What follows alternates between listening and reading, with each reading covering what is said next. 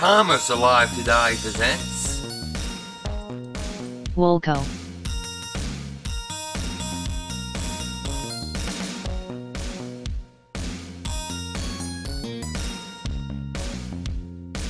The creation of Woolco coincided with the expansion of suburbia. Woolworth's flagship stores were still doing well, but the company wanted to tap into the growing discount department store market without diluting its dominant position in the variety store business. The first Woolco store was located in Columbus, Ohio in 1962. By 1966 there were 18 in the United States and 9 in Canada. Plans were for 30 stores to be added per year. This led to tremendous growth as over 300 Woolco stores opened up across North America by the mid-1970s. Some stores were converted from regular Woolworth stores, including the location at Westland Mall in West Burlington, Iowa.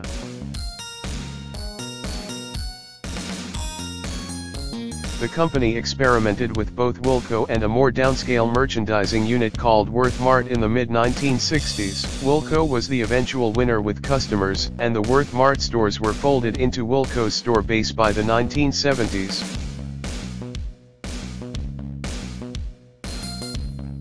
At the outset, Woolco stores were considered by the company to be promotional department stores with expanded product lines and other amenities not typically found at namesake Woolworth stores.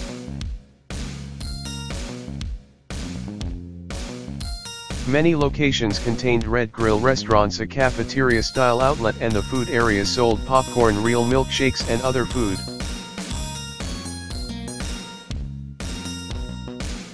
A number of Woolco stores were opened in the United Kingdom during the same period, one of which in Bournemouth was the largest store on one floor in Britain.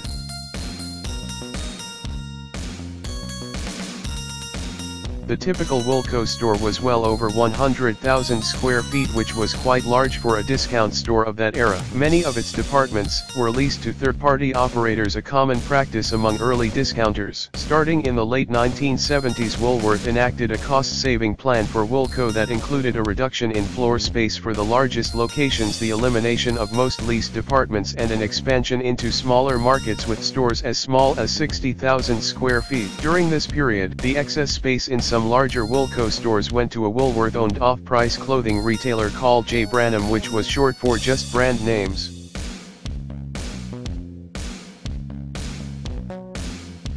By 1979 it became clear that the earlier cost-saving plan would not be enough to save Woolco from failure, so Woolworth combined the discount store operating unit with its variety stores and began to close stores in unprofitable markets including Chicago.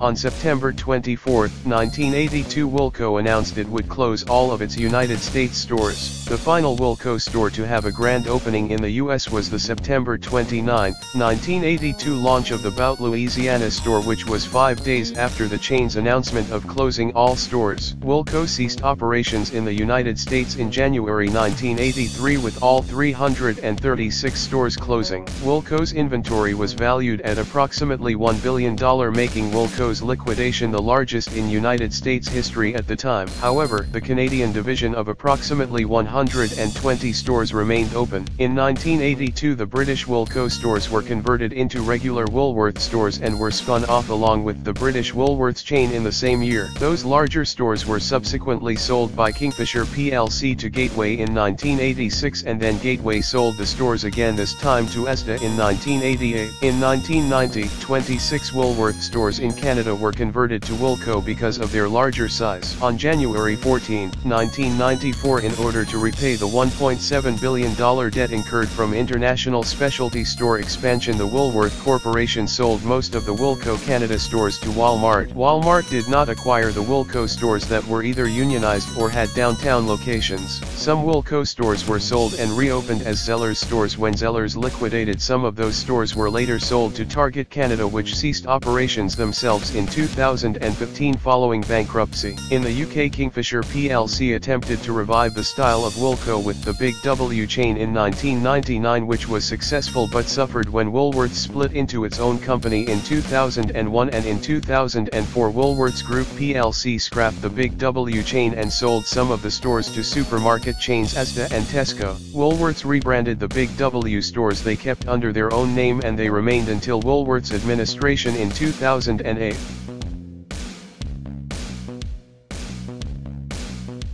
In a smaller, less crowded retailing market, Woolco had a bigger impact in Canada than it did in the US. There were 160 stores in Canada at dissolution, the chain having survived another 11 years in Canada after the US closure and before being bought out by Walmart Canada. They were so well known that Canadian songwriters Leon Dubinsky and Max McDonald even wrote a popular song called Working at the Woolco Manager Trainee Blues, 1977. During the 1970s and 1980s, the Canadian stores were well known for their monthly $1.44 days, wherein numerous items were sold at a price of $1.44 CAD. Competitors Woodward's and Eaton's ran $1.49 days, usually the first Monday each month. Most stores also contained an automotive and tire service department. Most stores in Canada had an in-store restaurant section. These restaurants were named Red Grill or Strawberry Street Cafeteria, except in the province of Quebec, where they were named Café Rouge or Moisson d'Or.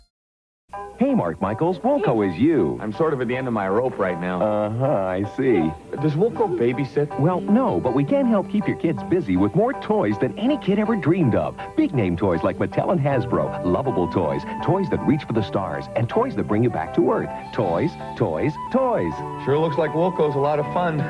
It looks like you are, too. Come on, shop the Woolco way. Take a value home today. If you have any fond memories, please indicate it at the comments below. Thanks for watching, subscribe and like.